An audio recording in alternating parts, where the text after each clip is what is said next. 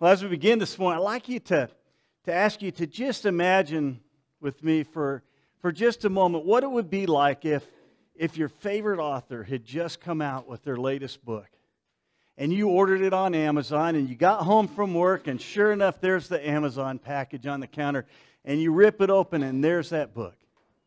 And you're excited. You want to jump in, and you want to just start reading that new book because all the other books by that author have been so good, and so you're really excited. But you fix dinner for the family, and you sit down, you eat dinner together, and you spend some time with your kids, and you finally tuck them into bed, and you get on your favorite recliner and you open the book. And you skip the first 2/3 of the book and you begin reading on page 231. And as you read, you're thinking to yourself, man, this book just isn't nearly as good as all the other books that this author has written. I mean, usually their books are great, but this one just doesn't make a lot of sense. I mean, the plot doesn't make much sense. The characters aren't really well developed. Now, the problem isn't with the book, is it? The problem is with the approach that you've taken to that book. But what I find is a lot of people take almost that same approach with the Bible. They begin and they begin reading these biographies of Jesus, and they read letters that Paul and Peter and John and some of the other apostles have written. But they kind of skip the first 2/3 of the book. And they do that for various reasons. They might think, well, first of all, it's called what? The Old Testament. And who wants to read something old? Let's read something new. So I'm just going to ignore that. And there's some really unpronounceable names and places in there that don't make a lot of sense. And sometimes I struggle with that. There's some things that don't make a whole lot of sense to us, right? I mean, God gives commands to go and wipe out whole communities and whole nations of people, and that kind of offends our sensibilities sometimes. And frankly, it's just long and hard to understand. It's like twice as long as the New Testament. So what do? A lot of times we just tend to ignore it, and we jump in to the New Testament, and we begin to read the New Testament, and we find the same thing that we found by reading the other books. Sometimes we don't quite get all the plot nuances. Sometimes not all the characters are really fully developed. And so what we're going to do for most of the rest of the year is we're going to go on this journey to try and see if we can't take this Old Testament and make it much more relevant to our lives. We're going to take and we're going to try to weave together some of these stories of the most important characters that we find in the Old Testament. Obviously, God, His Son, the Lord Jesus Christ. But some of the other ones, and we're going to try to weave those stories together so that we can get a picture of what God is like and how God operates and where Jesus is in the Old Testament and what that means for all of us. Now, frankly, I'm excited about this. I'm excited because I had a really great Old Testament professor that really gave me a love for the Old Testament. And so I'm excited to take you on this journey and hopefully to bring you along with me so that you too will have the same kind of excitement about the Old Testament. But I'm also a little apprehensive about this because frankly, this is a whole different approach to preaching that I've really ever taken before. This is something new for me. So I'm kind of going out on a limb. I'm kind of going out into an area that's a little outside my comfort level. And maybe the same will be true for some of you as we go through this time. Now, you'll notice this morning that your sermon outline is a little bit different than usual. There's no fill in the blanks there. Because basically the message today, and probably a lot of them I think in this series, are going to take more of a kind of a narrative form. And so it doesn't really lend itself to that. So take some notes as you like. Now, kids have gotten a little bit more information on their handouts, and parents, you may have to help them with a few of those things because there's not going to be lines up on the screen that they can copy and fill in. But I think it'll help them to really listen and to see what we're going to do this morning. So if you have your Bibles, go ahead and take them out to Genesis chapter 1. I think all of us can actually find that passage very easily this morning, can't we?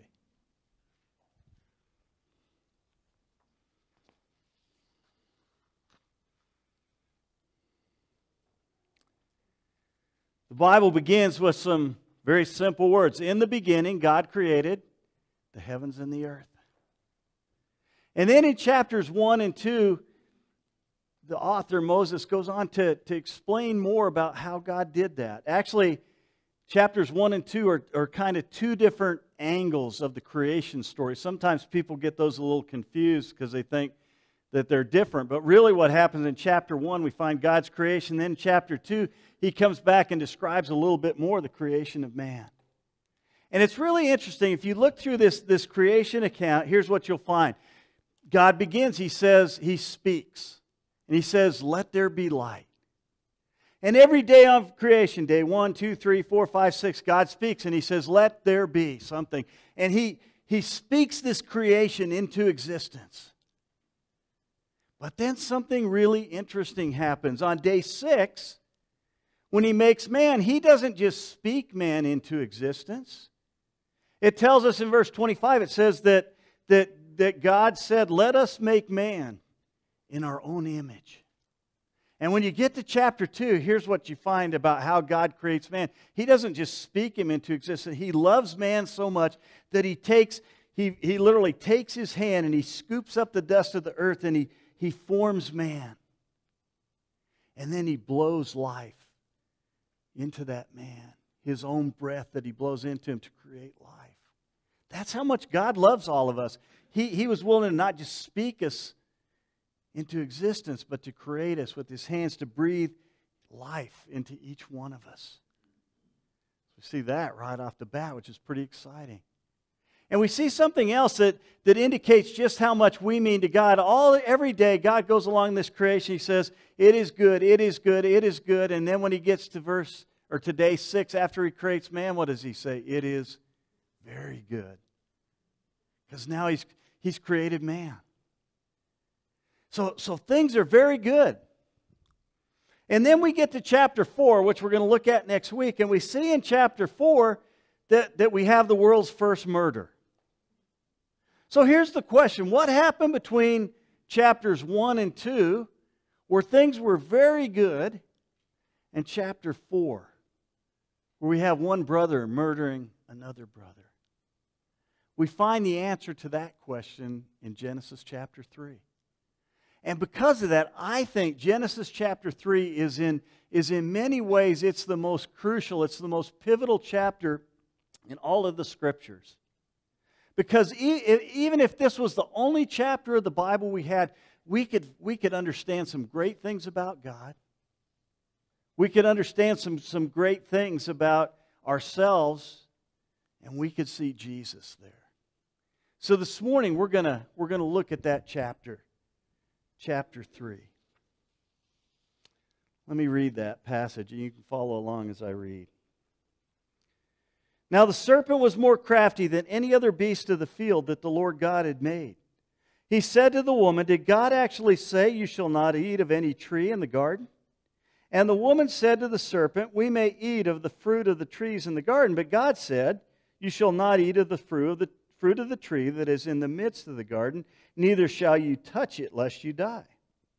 But the serpent said to the woman, you will not surely die, for God knows that when you eat of it, your eyes will be opened, and you will be like God, knowing good and evil. So when the woman saw that the tree was good for food, and that it was a delight to the eyes, and the tree was to be desired to make one wise, she took of its fruit and ate. And she also gave some to her husband who was with her, and he ate. Then the eyes of both were open, and they knew that they were naked. And they sewed fig leaves together and made themselves loincloths. And they heard the sound of the Lord God walking in the garden in the cool of the day. And the man and his wife hid themselves from the presence of the Lord God among the trees of the garden. But the Lord God called to the man and said to him, where are you? And he said, I heard the sound of you in the garden, and I was afraid, because I was naked, and I hid myself. He said, who told you that you were naked? Have you eaten of the tree which I commanded you not to eat? The man said, I love this, the woman whom you gave to be with me, she gave me the fruit and I ate. Then the Lord God said to the woman, and she has her own excuse, doesn't she? What is this you have done? The woman said, the serpent deceived me and I ate. The Lord God said to the serpent, because you have done this, Cursed are you above all livestock and above all the beasts of the field. On your belly you shall go, and dust you shall eat all the days of your life. I will put enmity between you and the woman, and between your offspring and her offspring. He shall bruise your head, and you shall bruise his heel. To the woman he said, I will surely multiply your pain in childbearing. In pain you shall bring forth children. Your desire shall be for your husband, and he shall rule over you. And to Adam he said, because you have listened to the voice of your wife, and have eaten of the tree of which I commanded you, you shall not eat of it.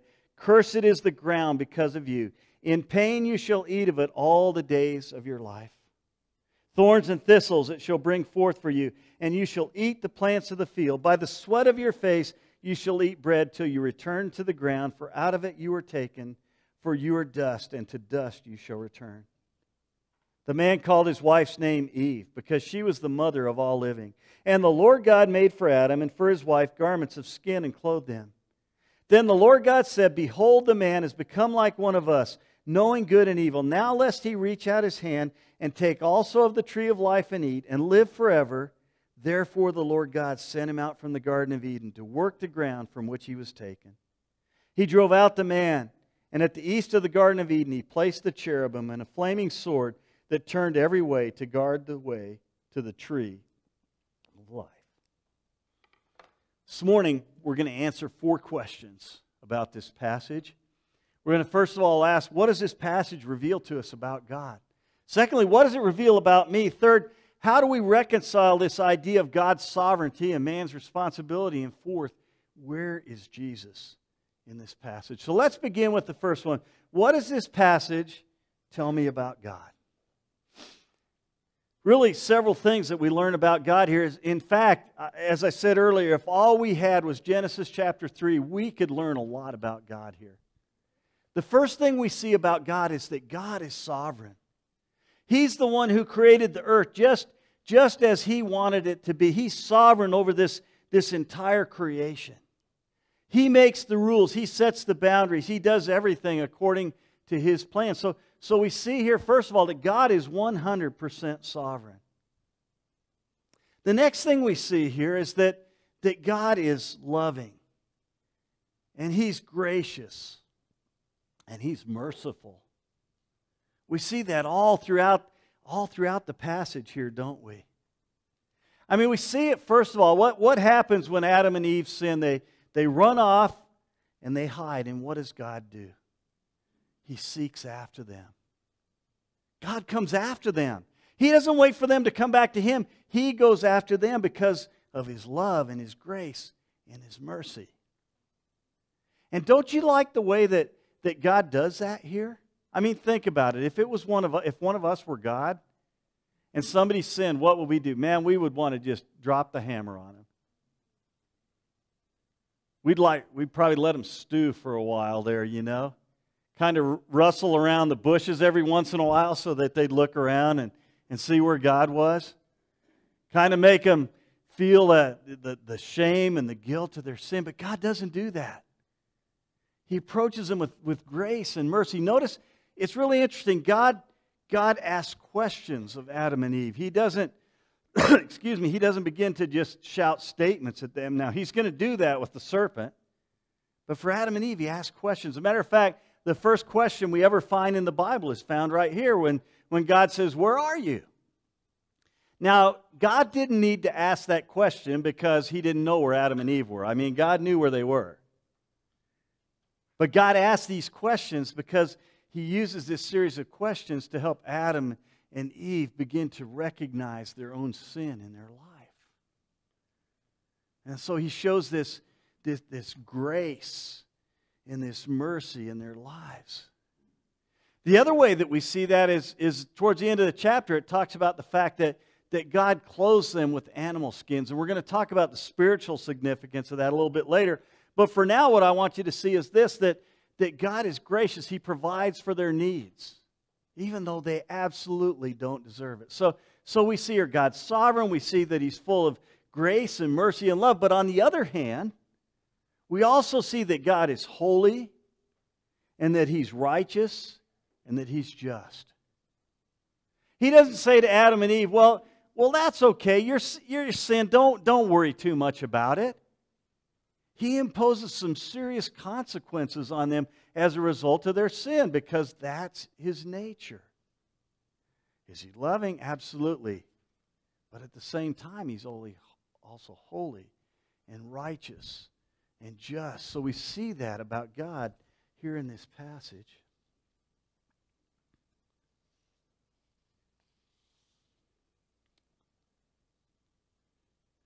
Finally, even the act of sending Adam and Eve out of the garden and putting a guard there, it's also His justice, but it's also an act of grace and mercy, isn't it? Because think about it. Had Adam and Eve been able to go back into that garden and eat of the fruit of the tree of life, they would have spent all their life separated from God with no chance whatsoever of being redeemed. And that would not have been the kind of life that they wanted to lead at all. So God here, He's a God who's sovereign. He's a God who's loving, but He's also a God who is just. We see that here in this passage. What does this passage tell me about me? Man, there's so much here that we could look at, probably more than we could possibly cover.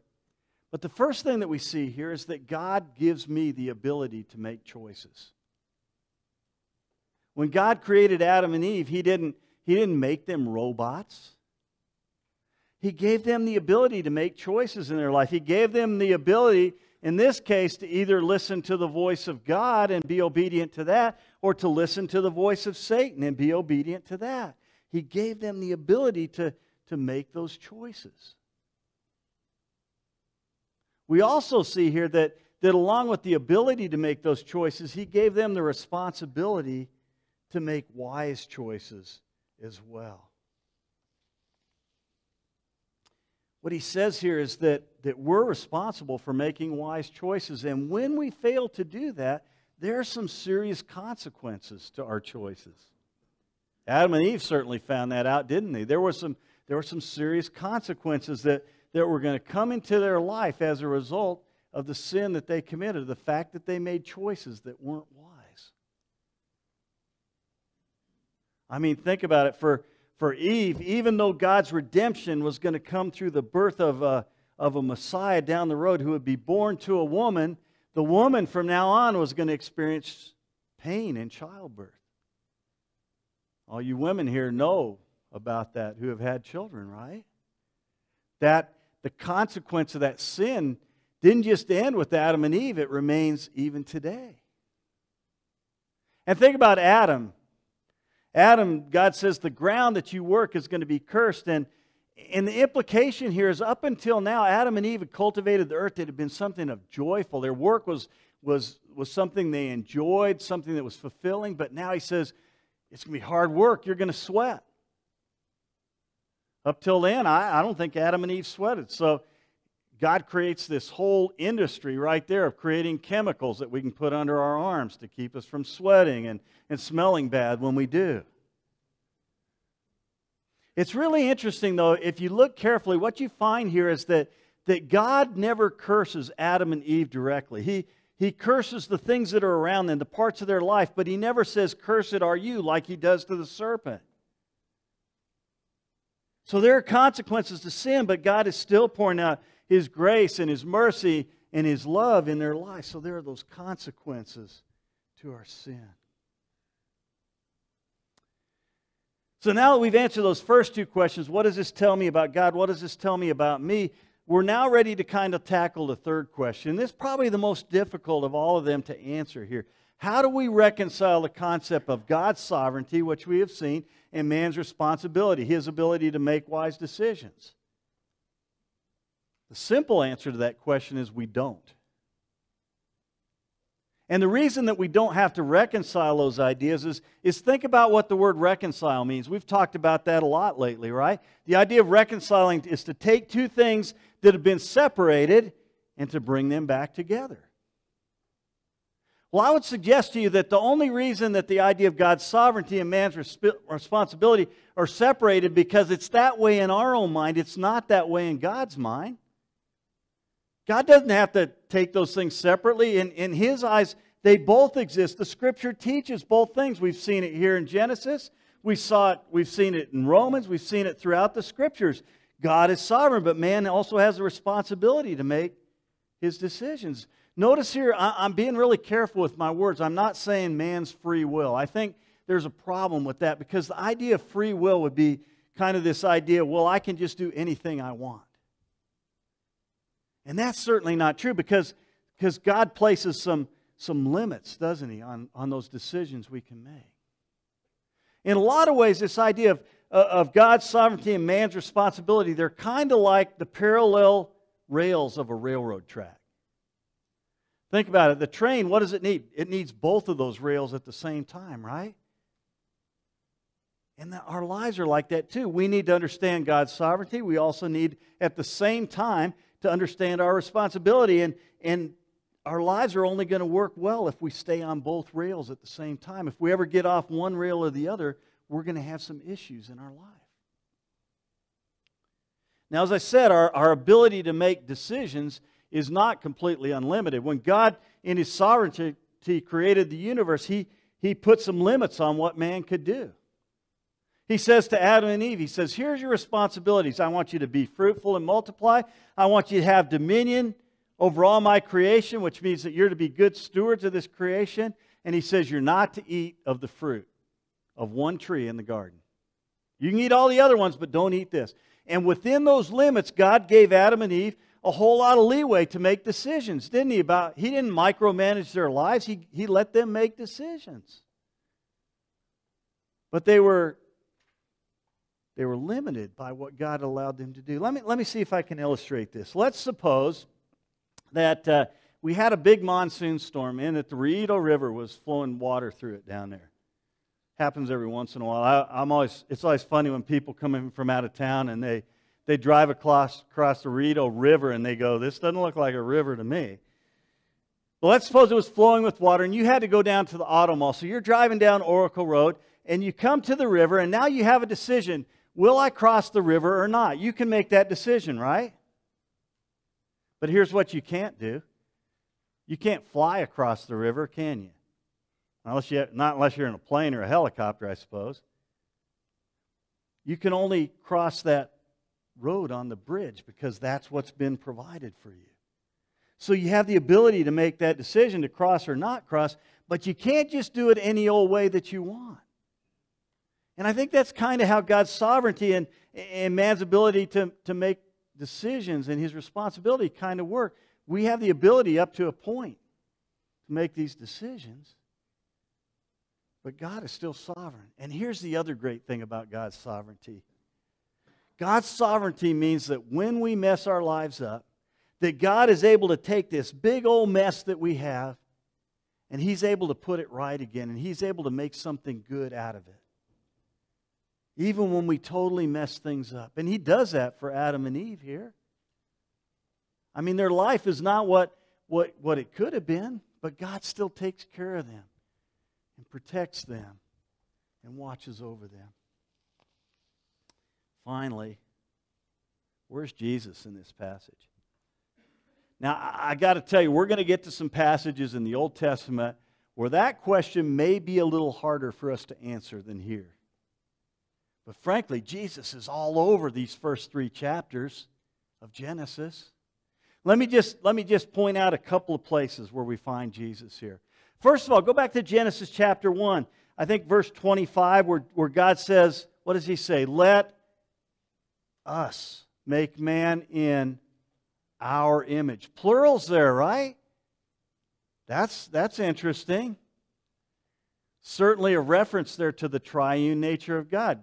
Father, Son, and Holy Spirit. Jesus was there. He was present as part of the creation. As a matter of fact, if you go to Colossians 1 later, Paul writes about that. He says that Jesus was involved in creating everything that's ever been created in the history of the world. So we see Jesus present at the creation. Second place we see Jesus present here, and I won't be real dogmatic about it, but I think when they hear God walking in the garden, I think that that's probably Jesus. I mean, think about it. God God has three parts, right? God the Father, God the Son, God the Holy Spirit. God the Father, God the Holy Spirit, they're spirits. They aren't physical beings. The only one who takes on flesh, a body of flesh, is Jesus. Now, I'm not saying God can't possibly do that, but I think there's a good chance here that this is the first of what we call Christophanies in the Old Testament. They're appearances of Jesus in the Old Testament where in the flesh He appears on earth for a period of time before His incarnation. Again, I can't be dogmatic, but I think that's probably Jesus walking in the garden with them. Now, the place where we really see Jesus here is a really interesting place. It's in chapter 3, verse 15. And let me just read that verse for us again. Here's what it says, verse 15. I will put enmity between you and the woman, and between your offspring and her offspring. He shall bruise your head, and you shall bruise his heel. Now, we know from the New Testament that this serpent was really Satan taking on the appearance of a serpent there. So really, he's speaking directly to Satan here, and he says, I'm going to put enmity between you and the woman. I'm going to put enmity between her offspring and your offspring. It refers to this cosmic battle that's been going on since Genesis 3 between the sons of Satan, the sons and daughters of Satan, and the sons and daughters of the Messiah, who's clearly laid out for us here. So there's that battle. But then he gets to the last part of that verse, and he uses single pronouns, he and he.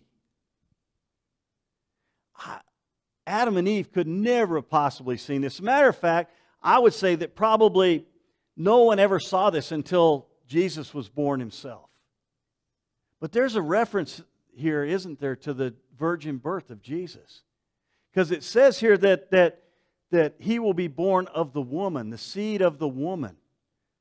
Not the seed of the man in the woman, but the seed of the woman. And only Jesus has ever fulfilled that in all the history of the world, because he was born what? Of Mary, but no earthly father. His father was the Holy Spirit, was God himself. So there's a reference here to the virgin birth of Jesus. And then there's even a reference here about how Jesus is going to come and die on the cross. It talks about the fact that he will bruise his heel. And guess what happened in a crucifixion? They nailed people to the cross. They would nail their feet to the cross. And what would they have to do? They would have to take those feet and they would have to push up in order to get breath. And guess what happened every time that occurred? They would literally bruise their heel. But God would have the last word here, because it makes it clear that death, that the Messiah, Jesus, would suffer on the cross, that would be the death by which Satan would be defeated when his head got bruised. Isn't that exciting? Here's Jesus. Here's the Messiah. Here's the gospel laid out before us. Certainly not to the degree we have it now, but it's right here in Genesis chapter 3. One more place where I think we see a picture of Jesus here. Remember earlier I mentioned that God made garments from animal skins to clothe them? Guess what had to happen before those animal skins could become their clothes? What had to happen to the animals? They'd be slaughtered, right? Their blood had to be shed. And I don't think that's any accident. There's a picture here of the fact that the way that God was going to make man right with him again, the way that he was going to bring this reconciliation, was through the shedding of blood of an innocent lamb, the Lamb of God, Jesus Christ. So we see Jesus throughout this passage. Now, we shared a lot of information so far, but what does this really mean for my life? What are a couple of implications for my life? Let me share with you just two of them this morning. There's obviously more than we could possibly cover. The first one here is that my sin is never a private matter. I mean, just listen to what people say in the culture today. You know, stay out of my bedroom. You know, what goes on behind closed doors in my house is none of your business. And I would agree to the extent that when it's talking about the government getting involved, that might be somewhat true. But the fact is, there is no such thing as private sin. There is no sin that you can commit that won't impact somebody else. Your spouse, your kids, your family, the people that you work with. It's not just a private matter. I mean, think about the sin of Adam and Eve. by the time we get to Genesis chapter 4, we find there's tremendous consequences of their sin. It wasn't just a private matter. So my sin is never just a private matter. The second thing that we see here is that while God may forgive my sin, when I confess them, He doesn't always take away the consequences of my sin. See, I think there was forgiveness that was made available to Adam and Eve, made available through Jesus, by the way. We're going to talk a little bit more in our roundtable today about how we see Adam's faith shown here in this passage. But even though there was forgiveness available, God didn't take away the consequences of their sin. Like I say, next week we're going to see that it impacted their family to the point that we have the first murder take place. In fact, every one of us here in this room today, we're impacted by the sin of Adam, aren't we? We talked about that in Romans, how every single one of us have taken on the sin nature of Adam because we're one of his descendants. And so every one of our lives is impacted by the sin that Adam committed there that day. When we get to David, we're going to find out that the sin of one person, even though it gets forgiven, it impacts the history of a whole nation because of one sin. So while God may forgive our sins, He doesn't always take away the consequences of those sins. Sin is a horrible, destructive thing. It ruins lives. And so before we jump into sin, before we fall into sin, we need to think about that. We need to understand that. So now that we've taken a peek at the opening chapters of the greatest book ever written, do you see why we can't just jump ahead 2/3 into the book and pick up with the gospel account of Matthew? We need to see the whole story. We need to let God develop these characters. We need to let God reveal Himself to us. We need to see who we are in the eyes of God through the Old Testament. And once we do that, then we get a whole new, deeper understanding of the New Testament as well. I'm really excited about that, and I hope that you are too. Let's pray.